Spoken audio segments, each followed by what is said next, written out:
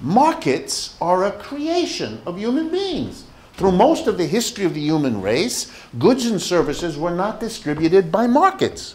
It's a relatively infrequent institution for distribution. Even today, all kinds of limits and institutions exist, arrangements exist, where goods and services are distributed from person A to person B, from the producer to the consumer, but not by means of a market. And by market, I mean a kind of quid pro quo. I'll give you 3 of these oranges, you give me 2 shirts. I'll give you 4 pieces of dollar, and you give me a hamburger. That's a market way of distributing.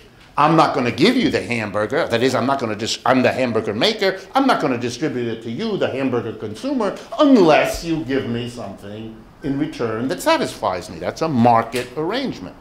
And you really kind of all know that we don't like markets in all kinds of situations. We don't create a market. We, in fact, block a market when we don't like it. There's nothing magical. Let me give you examples. I can see from your faces. I need to.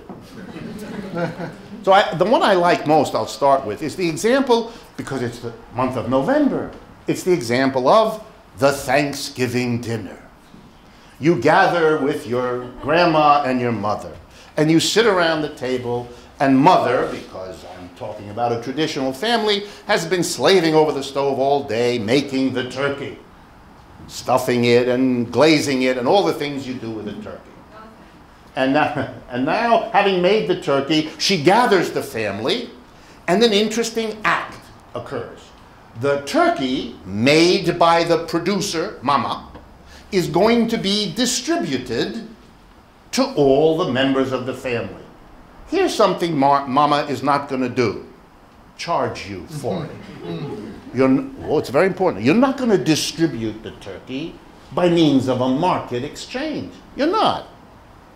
And similarly, at the end of the meal, when everyone has eaten too much, that's part of the tradition, of course, everyone's kind of ill, too much tryptophan, if you know the chemical that's actually in that bird.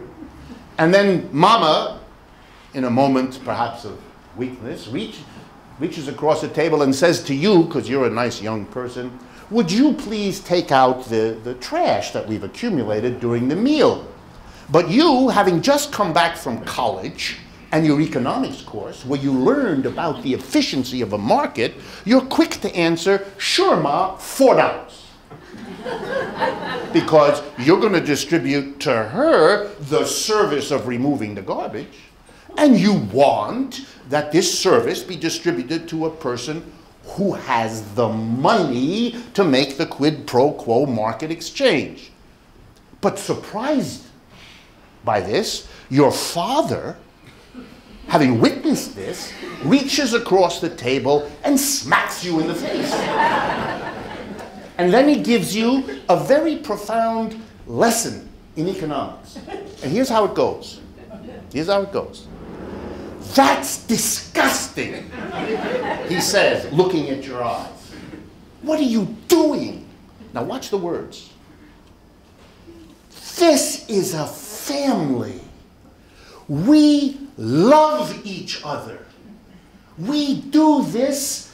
Mama made the turkey. She passed it to you. She asks you to help. We love each other. We want to help each other. Mama wanted to make the turkey. You should want to help out with the garbage. If we actually related to one another by paying each other quid pro quo for the job, that wouldn't be a loving relationship. That would be disgusting. Imagine if that philosophy operated outside the house too. Think a minute. If there's a contradiction between love and markets, what an idea. Whoa. Just imagine where that could go.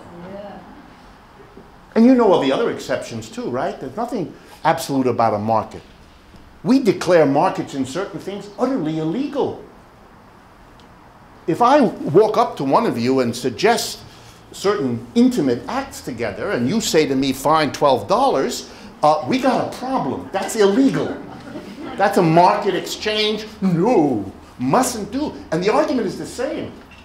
The argument in our culture is sex between us should be a matter of love, desire, affection, but it should not be a financial transaction, a market. That is, you go to jail for that. Not everywhere. And those people who insist on engaging in that have to hide it, have to keep it away, because they can get into a lot. We forbid market transactions in sex, in drugs, in a whole lot of transactions. Wow. Here's another one to think about. A corporation needs a law. It goes to the people who make laws, our congressmen and women. And it says, how much? How much? I need a law. How much? If the congressman and woman says $15,000, they go to jail if they're caught. That's an illegal market transaction. We require them to go into enormous contortions to get this transaction done in such a way that there's no record of there having been the transaction that there was. What a strange arrangement. What a strange arrangement. So we don't allow we don't believe markets are some magical institution. But here's the best part. Even where we let markets go, let's remember what a market is. A market is not what is taught in the university. It's not about supply and demand. Markets do not supply what people demand. They supply what people can afford. That's a very different thing. We can easily here come up with the demands we think a society like ours has for goods and services to be produced. That's not what is in being produced, and it's not what's going to be produced. What's produced is where the money is. So now let's go back to what the CBO told us. Over the last 30 years, the 1% at the top are getting twice as much of the income. That means that goods and services, twice as many of them as before, are going to be used to supply the demand of that 1%. And the other 99% with 10% less of the income are going to get less of what they need and want. That's what the market does. It validates and reinforces the distribution of income.